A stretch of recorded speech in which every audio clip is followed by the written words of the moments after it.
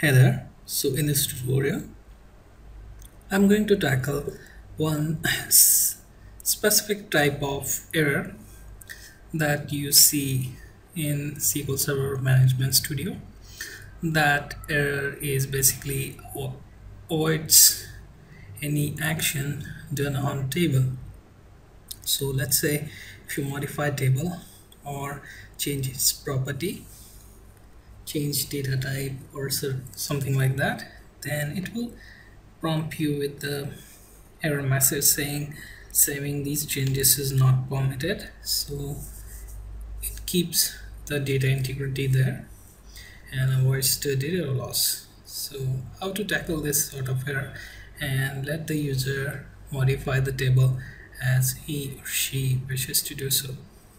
So let's log into SQL Server.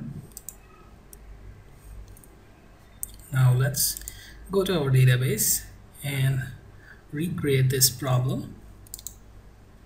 Okay, so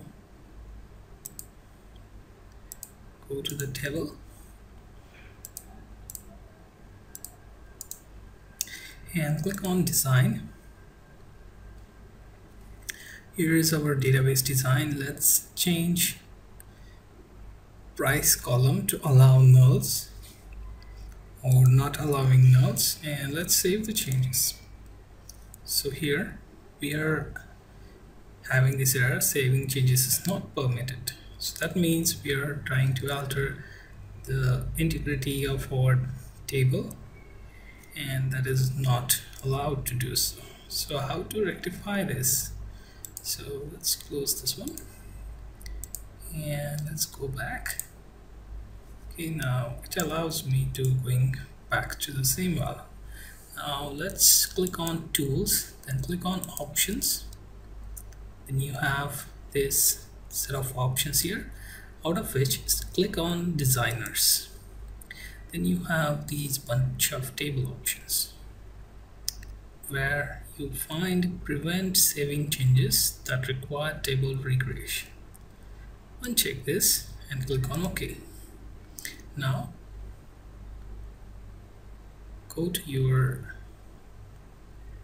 table design and try to save it.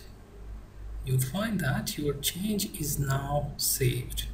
That means when you want to protect your table from being modified accidentally, you just have to click on this prevent saving changes that require table recreation, and you will get that same error again. So nobody accidentally changes data type of particular column or modify for the nulls.